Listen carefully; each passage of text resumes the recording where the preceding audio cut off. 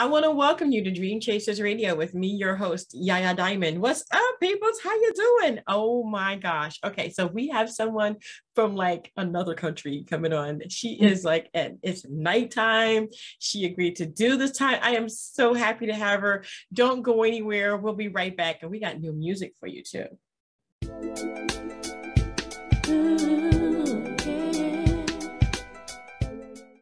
Welcome back to the show. So we have someone from a different country. She's going to let us know where she's from, but her name is Barbara Petersen.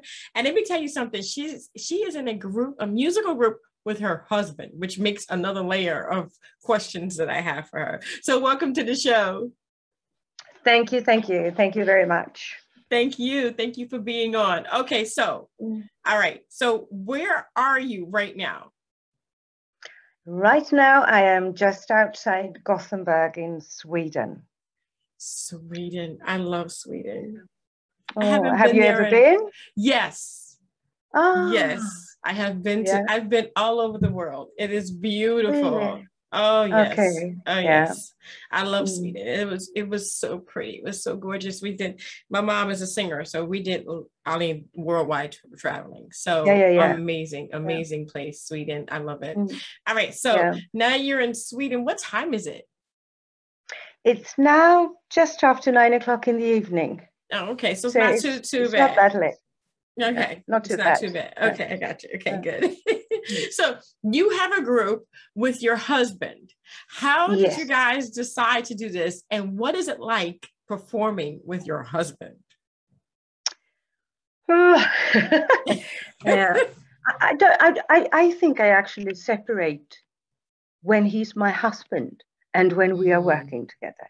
It's like when we are working together, he's no longer my husband. He could have been anyone. And it's nothing that I actually work hard to, be in. It's just the way it is. So when we are working together, we are just working together. That's it. But we have tried to work together with other things than music. And that doesn't work out well at all. So it's probably just when it has to do with the music. And that is because I make all the decisions, That's okay. That makes a big difference. yeah. But he is, he is a great singer, my husband. And so he is doing all the backing vocals on all the songs that we record. He's doing the backing vocals. And I actually have the man's voice a little bit, I have the darker voice and he has the lighter voice. So our voices mix well together. Awesome. Wow. We're going to be playing the song, throughout this whole thing. And at the end, we're going to go ahead and put the whole song at the end. But man, I'm telling you, performing with your husband, you said you could separate that. How were you able to do that? Because like you said, you weren't able to do it anywhere else, but here you can. You said you're in control. Is this how you do it? I mean, you're making all the decisions. Is that the main factor why it's working so well? I don't really think that it's only that. I think maybe it's because you are concentrating so hard on something in very specific.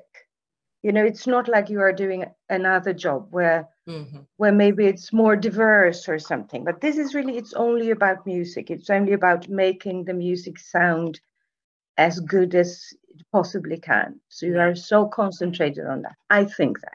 But I mean, we haven't been on the road together for, like months and months and done all that. Maybe something else will pop up. I don't know. But when it comes to writing now and performing, it works really good. That's really good. I'm excited for you both. It's a journey that music is just an amazing journey, but it's a journey that both of you can share together from the beginning to the end. How do you guys feel working together? And then, when you come home and you're so excited about everything, how does that work out for you? Well, we are not that young. You probably can see that. And when we were young, we were both working with music, but that's many years ago. And for many years, we haven't done that at all. We've been working with other stuff. So we actually started again like a few years ago. And then we started just doing covers, performing and doing covers. And then I just came up with this. A song just came to me. A complete song just came to me. Maybe that has happened to you, but it has never happened to me before. A complete song came to me with the lyrics, with the melody and everything. And then, he was just there. It wasn't like I had to look for someone. He is always here. Every time that I come up with an idea, he's here. So he can help me. He can help me immediately, So all my ideas, I don't forget anything. Nothing goes away. The thing everything that I come up with, he is there and he can help me and support me so that I can finish it. So that's wonderful. So that's a great thing with, being together all the time. Oh, so, yes, definitely. Has your love grown since you guys have started working together again? Is it a different kind of love? Have you rekindled some things you thought were gone? I don't know if it has grown. It was always there, it was always big, but it's like I said in the beginning, I actually think that we are separating working together with being a couple and being partners. So, and I don't think that if anyone saw us not knowing that we were married when we are out and performing, I don't think they would actually see it. Wow, that is amazing. That's amazing how you guys can do that and be married and separate the business from the marriage. That is, I mean, I think that's great, because then, you really, if you get into an argument, it's like an argument about music. It's not an argument about being married. It's totally different. No. So yeah. That's wonderful. I think that's great. Oh, good. Yeah, I think that's great because, I mean, I could chew you out and then we go home and then I can kiss on you, watch a movie and eat some popcorn. Yeah. That's wonderful. So tell me about your new song, Crazy. I really want to know about it. You said you came, it's just a big song, just came into your brain. Was this the song? No, it was actually another one. This song that we are playing here is the second. We are coming out with 5 songs this year only. But so this was the second one. But I think what they really are is like, they are parts of my life. I think I'm writing through my life episodes, things that have happened to me. Some of them are really serious and not that funny, and some of them are just, small things, but they are still there somewhere in my mind. So it's like almost a therapy for me. It's my biography, in different songs. That's wonderful. So, and this song is really just a small thing. It's something that I've had in the back of my mind, because many years back, long before my husband, I just had this little fling with a guy, and I was just there to have fun, like anyone. And it turned out that it was extremely serious to him, So I had to be like a bad person of everything. All is forgotten now. But so this is just what this song is about. I was just a little while, I was crazy. So I hear you. I didn't do anything. Yeah, so that's it. I think everybody kind of goes through something similar. So I wouldn't worry about it. I'm sure. And I don't worry about it. But, some of the songs that I write, they are really, really serious. They are, about important things that I've gone through. This is not important, but it was there. And it's still somewhere, in my mind. So it just came out and I just felt like, okay, this is a little excuse. Yeah. I'm sorry. I didn't mean anything. No. I was just a little crazy. Yeah. But I understand, because we see from the listeners that we have, if we see on Apple Music or Spotify or whatever, it seems like this song is more popular than the other ones where you come from. Maybe it's, people can relate to being serious on one end and not so serious on the other, and misconstruing things and misunderstanding the signals. And so, I mean, you know, sometimes that song can blow up bigger, you know, there's so many different ways, you know. So, but let me ask you a question. So what's in the future for you guys, you know, and what can we expect from you? Because you said this year you've written so far 5 songs, right? Yeah, but two of them are still to be released. So next one, we are releasing another one in the month after that as well. But they are already more or less completed. Okay. All right. And the name of the band is Backbone of Barbs and Babes, right? Or Babes and Barbs? It's Babs and the Babes. Babs and the Babes. Babs and Babes. Babs and Babes. Yeah. Why that name? Tell me how you guys came up with Babs and Babes. Well, the thing is, you know, my name is Barbara. In Sweden, that becomes Babs. Yeah. Oh, okay. And also because, you know, the band that I have, we are no longer any babes. You know, maybe they used to be, but they are not any longer.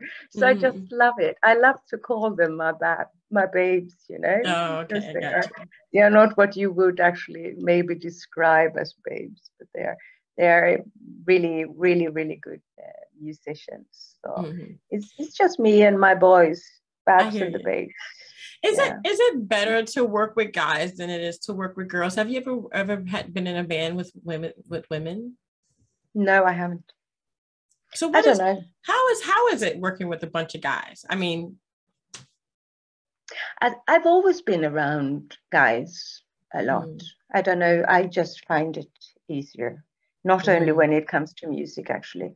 And I am a bit sad about that. I would have liked it to be different.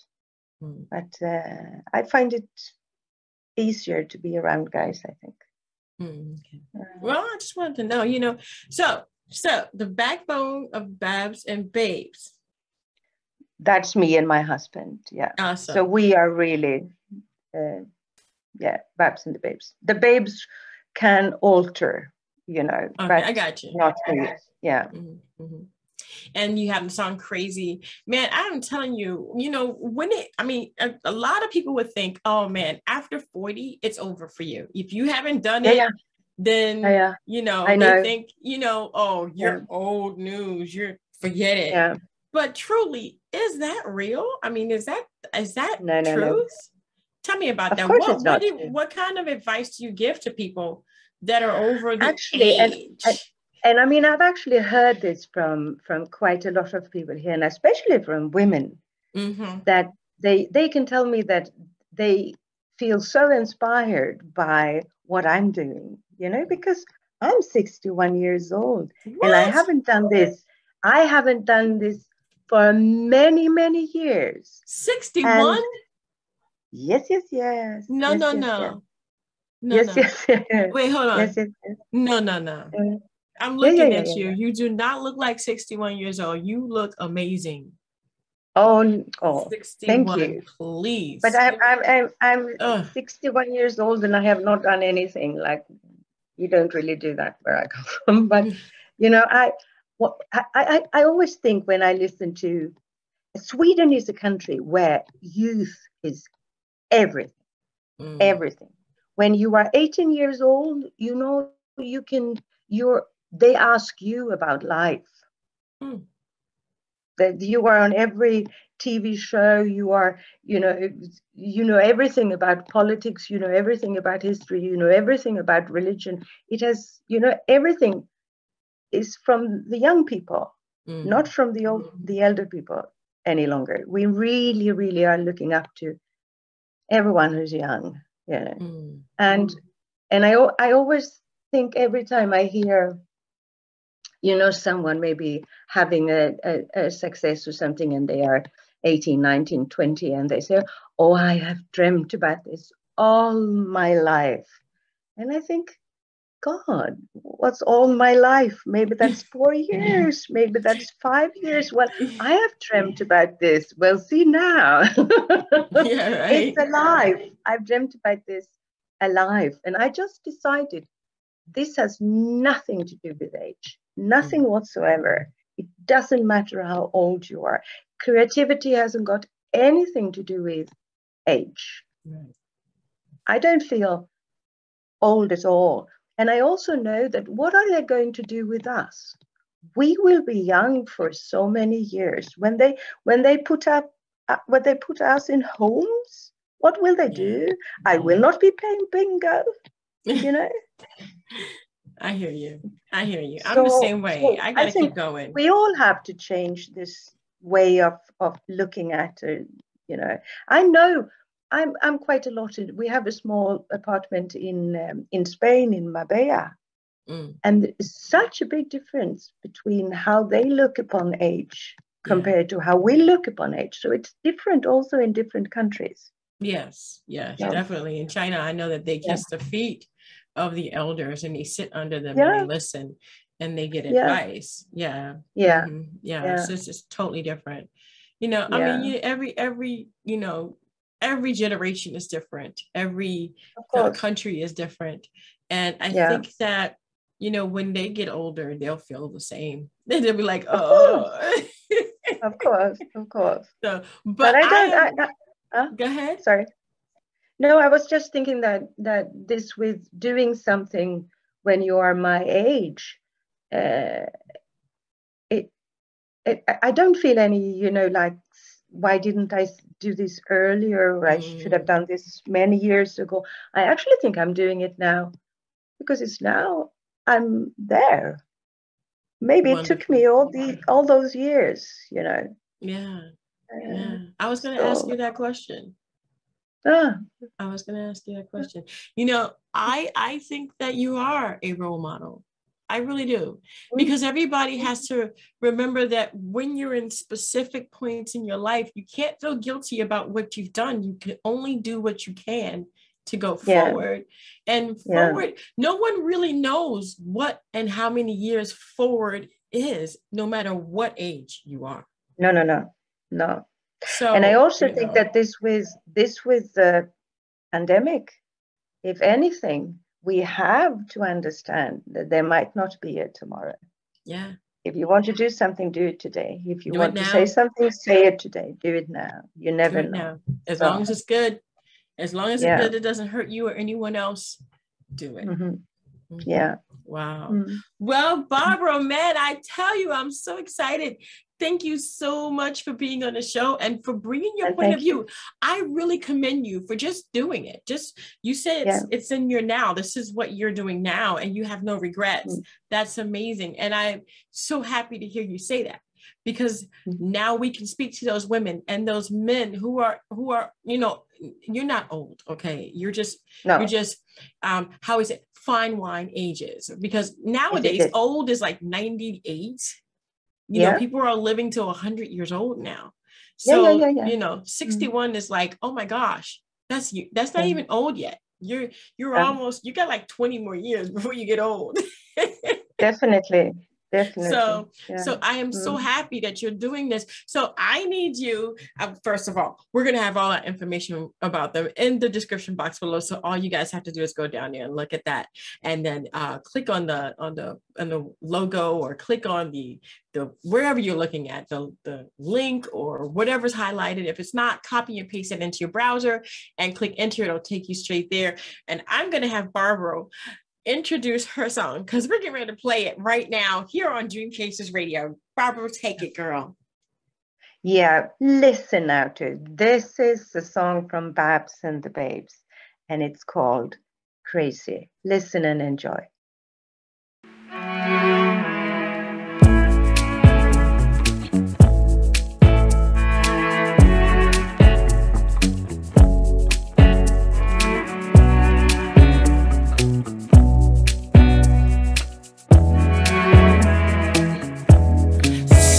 That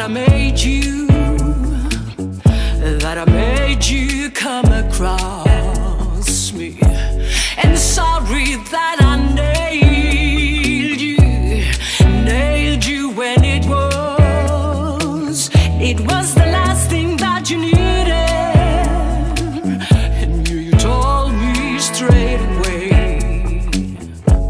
Yeah, you said don't mislead me,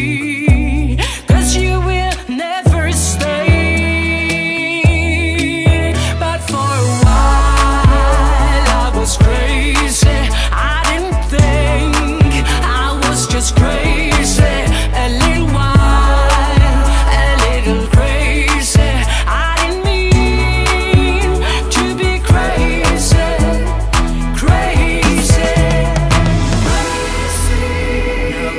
hurts me that I hurt you.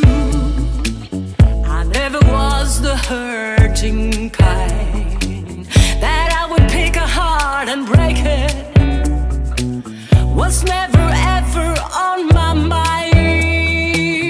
It feels so hard to realize that what was to me a lot of fun will in your mind forever be what you'd prefer to have.